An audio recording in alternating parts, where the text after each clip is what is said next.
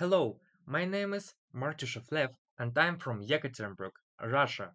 I'm studying at the Specialized Educational and Scientific Center. Participating in the tournament of young physicists this year, I studying the spreading of a drop with a fractal boundary over the surface. If you drop ink with a pipette onto a surface covered with acrylic paint, then the drop spreads and forms a structure with a fractal boundary. The spreading of a liquid on a solid or liquid surface has a great practical importance for numerous technologies related to metallurgy, coatings, printing, design, and etc.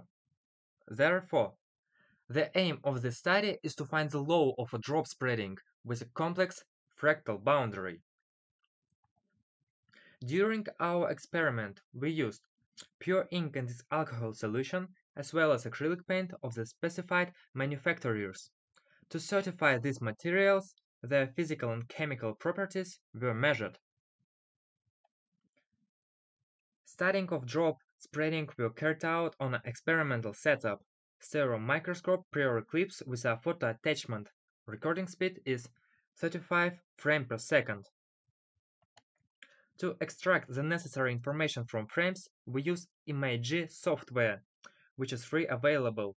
It enables us to binarize our images, find the size of drops, and calculate the fractal dimension. The slide shows an example of binarized image of first stage of a drop spreading. The critical stability radius is the size where the drop begins to lose its round shape. It was calculated using the radii, the inscribed and circumscribed circles, as shown on the slide. Totally more than 150 frames were processed. Here, there are dependencies of a drop radius on time for some alcohol concentration. As you can see, the experiment confirmed the theory. The higher the viscosity, the lower the flow rate. Alcohol-free ink has the lowest flow rate. The power dependencies are described R of T quite well. The exponents of a power dependence N are within the theoretically predicted range from 1/4 to 1/3. Experimental dependence of critical stability size R critical on a fractal dimension D is presented here. You see, if the fractal dimension increases, the critical radius increases nonlinearly.